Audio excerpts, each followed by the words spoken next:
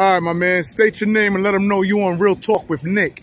I'm on Real Talk with Nick. My name is Tony from Harlem. I'm on Real Talk with my man Nick. That's what's Real up. Nick fan, baby. That's Real what's Nick up. fan. All right, and your boy Nicavelli. And we here to talk about some New York Knicks basketball, man. Are you a Knicks fan, sir? I'm a diehard Knicks fan. How long you been a Knicks fan, man? I've been a Knicks fan since '71. Oh, so you talking about the championship? I'm talking about the in between the first two championships, the only championships. Now, I gotta ask you a question, man. It's been a long drought, man. Yes, 50 but years, you baby. still remain a Knicks fan. I'm a loyalist, man. I gotta stay with my Knicks. I'm born, raised in New York. I'm gonna stay New York Knicks fan. Okay. No matter what management, no matter what owner, I'm a Knicks fan. I'm about the Knicks, not the person. Name across the chest, baby. Okay, so you ain't bandwagon like these Brooklyn Nets fans. I can't bandwagon now. Okay, man. I'm gonna get right into it, man. Who is your favorite player on the Knicks? Who's my favorite player on today's team? Yeah, today, back in the day, doesn't matter. Well, my favorite player, my favorite nigga of all time is Bernard King. Bernard King? If we would have kept Bernard King, we would have won a chip when we drafted Ewing. You believe that? That happened in '87, '86 when he had his knee injury. We drafted Ewing. By the time he came back, they kind of left. That was the best small forward we ever had. Okay. Now, as far as today's players, when we speak of these New York Knickerbockers, man. Today's players? We are in need of a point guard. We desperately need a man. dynamic point guard. We definitely need that. A scoring. Who's going to fulfill that vacancy, man? Because I asked somebody, who do they think is going to be able to fulfill that spot? Well, and the person said to me, was quite interesting, that the person to fulfill that vacant spot, when we speak of the point guard for the New York Knicks, it's not in the NBA yet. He feels that these players of today cannot handle the New York market. Well, I think it's possible. You just got to get the right guy. He's not on the team yet, possibly. But what we got to do is a dynamic guard that he's already been through the college. He's already been, well, as far as already been in the limelight, like coming from a big school. He would probably handle the New York limelight better. Or even a New York point guard. Right. But that could be really tricky. We had Marbury. You know what I'm saying? We have New York point guards, but you got to have an even demeanor to be a point guard. Okay. You got to walk the line. You got to have the skills and be able to handle the media at the same time. Okay. They're out there. Now, who would you like to see that's currently in the NBA now come to the Knicks to fulfill that point guard position, man? Who would you be willing to pack up the trade just to get up? The possibilities, our Dame Lillard. I would love him on it. He would be the perfect New York Knicks point guard. Yeah. Because he don't take no shit, and he's even kill. He can handle the media, and he got game. I would give up anybody on our team for him. Wait. You say anybody? Well, he's better than anybody on our team right now. Even though I like young R.J. Barrett, I like Julius Randle. He's a free agent. We can get that again. But as far as having a dynamic point guard, they're hard to find, baby. That's like a diamond. What do you say to those who say that Damion Lillard wouldn't be a good fit because it would be like re-signing Carmelo Anthony, who's going to ISO the ball? Well, he's not ISO. He's a point guard. So he's not going to, I mean, he'll take the last second shot. But I would say that's a myth. He's not an ISO player. Damion Lillard is more of a team guy. Just check his assists. Okay. So I think he's more of a team guy, and he's a leader. That's what you need. A leader is going to do whatever. He's going to. If you need points, he's going to give you points. If you need assists, he's going to give you assists. You need a leader. A leader is going to play whatever position you need him to do at that time. Even though he's having a point, he's going to make sure everybody's accountable. That's what a real point guard leader needs. You need a leader. Because we had guards in the past that didn't fulfill that, like Frank Ntilikina. He didn't have the skill to do it. Why is that? Do you think he got the short end of the stick though, being that we had so many coaches doing his short? Yeah, he had a lot of coaches, but he never could offensively. He never was consistent. He could never have a consistent jump shot, so he couldn't keep defensive honest. So they'll play off of him anytime. They'll play off of him and make him dare him to shoot. So to run a team, you can't be like, I'm gonna give you a perfect example. Rondo. He wasn't a shooter, but he taught himself how to shoot. So they had to respect him. By the time he came to a championship, people respected Rondo. Before then, Jason Kidd, the same thing. He couldn't shoot. But once he learned how to shoot a little bit, they had to respect him. Okay. Now, you have Mr. Julius Randle. Yes. Previously. The power forward for the New York Knicks. Yes. It looked like we got a conflict of interest when we got a backup power forward. Obi Toppin? And Obi. Now, when Julius Randle got hurt, we saw a little bit of Obi. We saw a little bit of Obi. Yes. Which got people wondering, should we see more of Obi? And if so, should we let Julius Randle go to fulfill that spot with Obi? I would say give Julius Randle one more year, but I think they need to play together. Because we need to be younger and more up and down. Julius, sometimes he can hold the ball a little bit too long. We got to get him to play faster. If he can play faster, he might can duplicate that the year before that. But if he can't, we can't have him hold the ball. He just have to play to his strengths is down low, really. He hit threes last year, but it wasn't working for him. So he got to get back to what he knows. And that's around that paint area. And stop holding the ball. You know what I mean? Once you stop holding, you got to let the ball move. The ball got to move. He's a good player, but I don't know if he's the leader that we need him to be. Someone said to our interview that he's not even a first option. Like he wanted the extension. He got the extension. You got the 117 mil. And then his game just flip-flopped. Well, I think he got a little, you know what I'm saying, he got a little gas, got a little big-headed after he got the deal. But I think he didn't work on his game. And like before last year, he worked on his game. He worked on his jumper. He got better. Now he got all the accolades. He should have did the same thing, kept working on that same game. Now he got a little big-headed. He thought he made it. But once the rest of the league knew what they're watching tape now. So they already see what you did last year. You got to step your game up another level. He didn't do that. He wasn't consistent shooting again. So now his game was back to, all right, we're going to let him shoot, but we're going to clog the middle. Right. So he got caught up in that, you know, the accolades was too much for him, you know, too much to bear. But you still got faith in Julius Randle. I still think he could be a good player because he does have heart. You know, he does have heart. But I don't think he should be the #1 option. No? No. Number 2? Yeah, he's a good number. He could be a #2 option because he can score and he got grit. Okay. He plays D. Okay. Now we'll move on, man. Emmanuel Quickly, man. I asked everybody who I interviewed. Emmanuel Quickly is the combo guard. But some say, you know, he just, you see some flashes of him being a point guard. Yeah, that's why he's a combo guard, but he has to learn how to run a team. He still hasn't figured out how to manage a team. It takes a minute. Because he didn't play point guard all his life, he's still learning how to play that position. Right. So he's a good shooter. He gets confused when he has to do both. He's not ready to do both. So he has to learn how to really run a team to become a starting point guard in this league. So you don't think he's ready? Well, let's see what he work on this summer. Now, every year, everybody needs to get better, needs to up their game. I can give you a perfect example. His teammate, Kentucky, Tyrese Maxey, the same type of guard, combo guard in college, came out. Now, once they just asked him to shoot, once he tried to be a point guard, he couldn't really do it. Once they just asked him, don't worry about the responsibilities, just become a shooter, it just blossomed. Okay. So you see, now if you did that with Quickly, he wouldn't be that point guard. He would be more of a shooter, a competition come in and change the game. You still need a leader. He's not that yet. He doesn't know how to run a team yet to be a leader. It takes a leader to do those right. If guards championship level. If Derrick Rose, who's the back point guard for the Knicks, didn't get hurt in February, do you think this would have been more of a mentor? We'd have won at least 10 more games with Derrick Rose. The reason being because they would have never had to put Burks is not a true point guard. Now, we had him running the team ever since the Kemba Walker trade didn't work out. I wish that would have worked out. Now, he was a leader, but his knees just didn't carry him no more, so he couldn't even hit the shot no more. But that's what we need. We need somebody like Derrick Rose that can always calm the team down. You know, he's seen it all, done that, and he knows the temperament of the team. Get this person involved, get that person involved. I can look for my shot later. If you need my shot, then I can take it. Somewhat similar to like what Chris Paul does. Right. So you think Kemba Walker was a bad pickup? Well, only because of age and injury. They should have given him a real, I don't know if they gave him, I mean, normally when you do a trade, you do a physical. Right. But his knees have been bad for years, so I guess they didn't really give him that physical to check his knees. Right. But I don't think it was a good idea because we still needed a leader, but it just was the wrong guy. Right. Someone I interviewed said that Kemba Walker didn't fit with the Knicks because he was overzealous of being in New York, playing for the city he's from. I don't think that was the case. The case was he just didn't have it no more. Kemba Walker's been through a lot of, and he's a slider body, so he's been through a lot of work, and his knees is fucked up. You can't play injured. You know, you can try, you can get up, you can work up, you get one game, but then that injury ain't going nowhere. It's still there.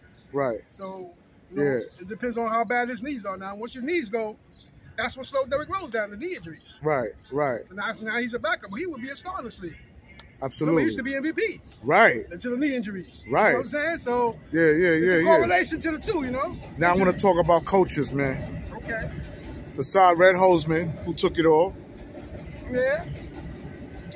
We had a lot of coaches, man. Yeah, all right, got me sweating now. We got we had Mike Antonio, Mike D.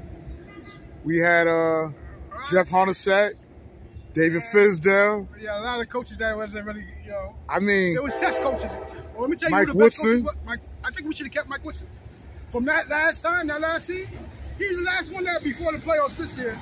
He was the last one that had the veteran group that took us to the playoffs. That had a winning record. He won 50-something games, but the players got. I think we had Jason Kidd, we had Wallace, we had a lot of old vets, but they got hurt towards the playoffs, and then he just couldn't take them over the hump. They was injured. I mean, we just had an older team at that time. Right. But he coached them the best. He the one that invented switching on defense. Right. You know what I'm saying? Woodson goes way back. But would you prefer Woodson over Tom Thibodeau? I mean, Yeah. they both different. I mean, They one different styles. specializes in offense, and the other one specializes in defense. But I think Woodson would have been a good coach if he'd had the chance. Thibodeau, he's a defensive guy, but then he could be stuck in his ways sometimes. I don't know if he's that innovative to try new shit. Yeah, speaking of him and being stuck in his ways, what do you say to those who say that he don't develop the youth? Well, Like his specialty is with the vets, and he don't give the youth a chance to shine, man. See now, that's a two-part question. He doesn't really. I wouldn't say he don't develop the youth. He don't put that much trust into them to let them learn from their mistakes. But what I would say about him, if you on his side, he gonna ride with you to his last days. You see, he bring back all his old players. All his old players still like to play for him. Right, Jimmy so Butler. He can't be that bad. Yeah, You know what I'm saying? Jimmy Butler. Look who's on the team now. Rose, and we got my man TJ, my man from Brooklyn, from Fort Greene. I can't even get his name. His name's at the tip of my tongue. But anyway, the one that was in Minnesota, he was with him in Chicago. You know what I'm saying? He still had but he brings back vets, is what I'm saying, to help teach the people, teach the younger guys, his style of play, what he's expecting from them, how hard did he want them to work. I don't know why that name is eluding me. I'm seeing this big ball head in my head. Other center, our third center. Talking about Taj Gibson. Yeah, Taj Gibson. He played with how many teams he played with Thibodeau? 3 or 4 teams. He can't be that bad if everybody want to come back and play with him. People want to play with him. So I wouldn't say the knock on him is that he runs guys into the ground. That was a knock on him. So you believe that? Minutes. No, I don't believe that, because if you look at all coaches, by the time you get to the playoffs, they pay it down to like 7 and 8 men, an 8-man rotation. He lets guys go. He plays 10 guys in the regular season. So I don't really see it that, but I think he has trust in his vets to do the right thing and trying to win games. He's trying to win. Okay. Now, the development coach, I think that's like a misnomer, because most coaches have about 10 assistants. They all got assistants. They all get attached to one player and help them develop. So it's all about your team to develop a player. Right. One coach he's not in a player where each player like trying to develop him. Right. You got to get that from within when you get your assistants. Right. To develop those players. Those are organizational work. That's what makes development, organizations. Organizations. Yes. Okay. And you get the guy either a freeway or not, you know what I'm saying? So. All right. Now, when I mention players like Mitchell Robinson, who plays the center position, man, we all seen the growth of Mitch. Is he worth the extension coming up, man? I think he's worth, this is his first year. He wasn't really out from injuries, but that boy can do things that a lot of players can't do, as far as running up and down, quick jump. I say he's worth a contract, but I wouldn't say max or something. He's worth a good 20 a year. He's worth an extension, but it all depends on what that extension is. You don't want to. He's not an offensive player. He needs to develop on offense. That's what he needs. He can dunk on anybody. He can run with anybody, but he needs a little move here, there, and he'll be a more valuable player. He doesn't have that 1 or 2 moves in the post. He'll be a more valuable player. More valuable player. But for right now, he's a defensive. He can run the floor. Every team wants that. Believe me, every team would like to have that. Every team wants. I'm hearing that he got a 3-ball behind the arc, which they won't let him express. Well, until he can prove that he can do it on a consistent basis, that's probably why. Okay. R.J. Barrett, is he the face of the team? Now, R.J. Barrett, he's been working on his game since his rookie year. He couldn't hit a jump shot to save his life. He's getting better and better. So to say he's the face, I wouldn't say he's the face. It seems like the transition is going to be him being the #1 option, but he still has to get more than one move going to the left. He was hitting a little bit of threes. He got to be more consistent to be the face, to be that guy that says he's going to be an all-star. Okay. I don't know if he's that all-star yet. You don't think he's that all-star yet? He's ascending. He's ascending. He's getting better. If I rewind back the clock, when we go back to the draft, where we had John Morant Zion Williams, I would take R.J. Barrett. I would have took any one of them first. Because we needed a point guard. Ja would have been the guy I wanted. I would have took him first overall. Zion, because he's a marvel, he can do shit that you never could do. But the worry about him is, can he last and do that same shit for years and years? He's box office, but you know, I would have had to get Ja because the point guard is what we needed. I would have took my man Zion second, and RJ was like the last one out the draft you would have took. I mean, out of those top three, I was looking at Reddish, even though we got him on the team now. But back in that draft, Reddish was picked up at 7. I thought Reddish was a better prospect at that time. He was a better shooter. He was a better, you know, get up and down. R.J. Barrett used to just run. But what's going to seem like he had more skill? Right. Reddish. Speaking of Cam Reddish, was you disappointed with the playing time Tom Thibodeau was giving him? Nah, because he came in at the end of the season. He was hurt. The rotation was set. You got to learn the defensive plays. You got to learn the rotations. And if he was hitting the shots, he probably would have played more. So it was just, it came at the last minute of the season. Now, with a first training camp, best man gets the positions. So I think it wasn't, he just came in the last too late. And then he got hurt. He couldn't even finish. Okay. Now, I want to talk about Julius Randle again, concerning his attitude, man. All right. The thumbing down of Knicks fans, man. That wasn't good. Well, when you do shit like that with New York, they'll never let you lay that down. But New York, they just want to see you win. If you make a mistake, just own it. Be honest, like y'all fucked up. Don't, when a fan, when New York boo you because they want you to do better, they don't boo you because they hate you. They just want to see you do better. They don't want to see you fucking up. As soon as you do something great, they're going to applaud you. New York, if you win it, it's the best place ever. But if you lose it, they're going to let you know. This is New York. We ain't going to stand for no, man, we've been dealing with this shit forever. Why would, you know, there's people in the stands are paying money, so right. As long as they don't go over the line, boo, that should cheer you up. Like, all right, let me do something better. So now that stumped down, he should have known better, because now what did that do? That didn't help him. Right. You know, now you're like, he had to apologize. He had to roll that shit back. Okay. And Tom Thibodeau, we was the 4th seed with his coaching. Yeah, we made it to the 4th seed that year. Yeah, this year. This year, well, injury. So I couldn't, you know, I wouldn't say injury because every team had injury and COVID. So this year, the disappointment of Julius Randle not playing up to expectations and then not having Derrick Rose, that killed us. No leadership at the point guard. And then Kemba Walker didn't work out. And without Derrick Rose and Kemba Walker, our leadership was void. We didn't have nobody to run the team. So they had to put Burks in. He's not a point guard. Burks is not a point guard. You don't like Burks? I don't like Burks. He's a good combo off the bench. He can play any position. But to run the team for the whole season, he's not really that guy. He's not going to get... He's somewhat like a clutch shooter to me. Yeah, he's more of a clutch. He's not going to get everybody in position. And, you know, he's going to try to get his shot. Or let me give it to Randle. Right. I mean, you know, he's not a point guard. So that held us back from a lot.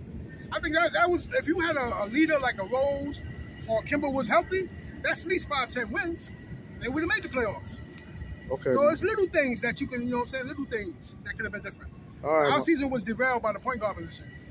You see, they tried to work on it. I mean, they tried to get Kemba. Rose, they gave Rose a 3-year contract. It just didn't play. All right, and this the nail in the coffin. My boy Quentin Grimes, man. I like Quentin Grimes. Quentin got grit, baby. As a shooting guard, I think he's gonna stay. I think he's gonna be better this year. He looked like the type of guy that go all season and work on his game and get better, like he's trying to improve. I seen him at Kansas. Then he went to Mexico State. He went to one of those teams. He transferred. Matter of fact, he went to Houston, and then he got better. Then he got drafted 25th. I still look at him as he got size 6'5", and he loves to play deep, and he has a jump shot. That's the typical 3 and D. You need a guy that's willing to play hard D and that can shoot. So he's a keeper. Is Evan Fournier a keeper? We paid him. Hopefully, I hope.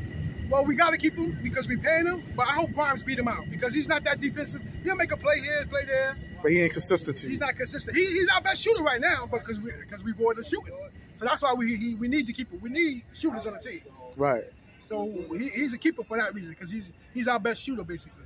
All right, man. And that's what it is, man. I want to thank you for coming on Real Talk with Nick, expressing your thoughts, baby. I appreciate you, man. Give it up for the OG. Hit me up in the comments. Let it be known what is said. The real Nick of New York, baby. The real Nick of New York. And we out. Peace.